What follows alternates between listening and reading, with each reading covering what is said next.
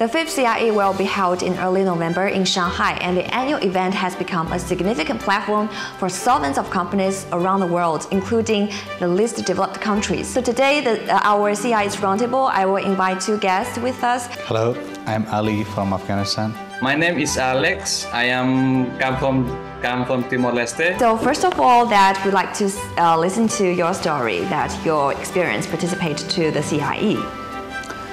First time I heard about CIIE, it was in 2018. 2020, I could join the first time in CIIE. Because before I was going to a lot of exhibitions, but I found CIIE is a little bit different with other platforms.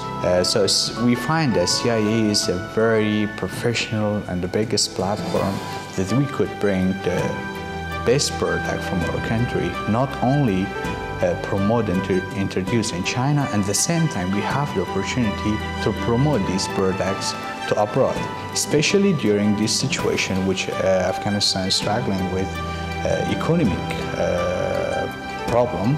We are very glad and we are looking forward to join the 5th CIIE. I still remember the last time that you bring the Afghan carpet, which raised interest among the Chinese consumers.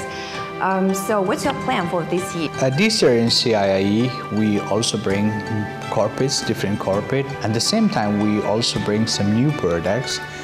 We are also this year focused on Afghanistan pine nuts, which is very popular in China market. Since last year, August, China was one of the first country that take the initiative and give the opportunity for Afghanistan and Afghanistan products to bring to China and be a support for this hard situation for Afghan people.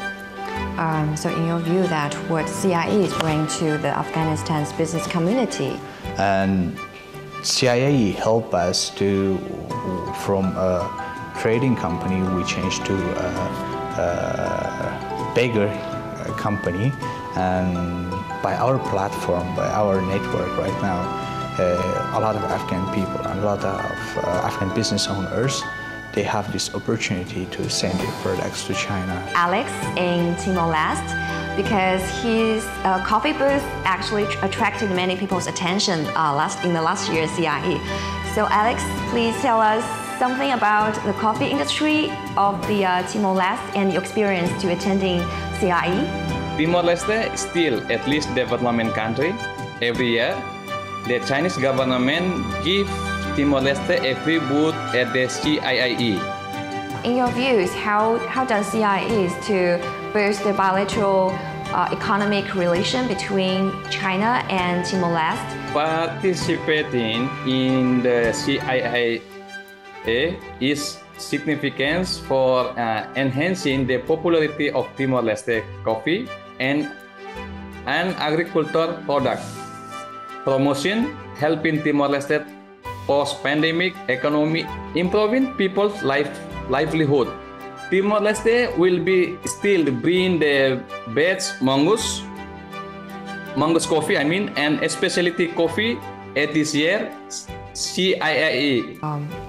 As you know, that CIIE really showcased China's commitment to further opening up and to share the future for different countries and regions. So what's your expectation for the upcoming CIIE?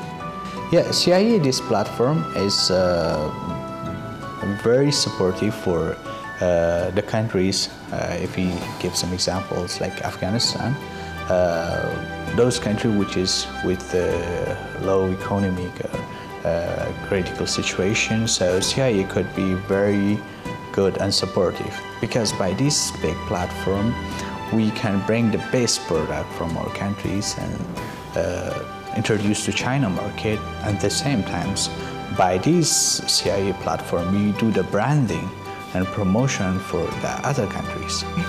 Thank you for watching us with the 3rd Roundtable of CIIE, and thank you Alex and Ali for sharing us your very unforgettable experience story with the CIIE. So looking forward to seeing you at the venue.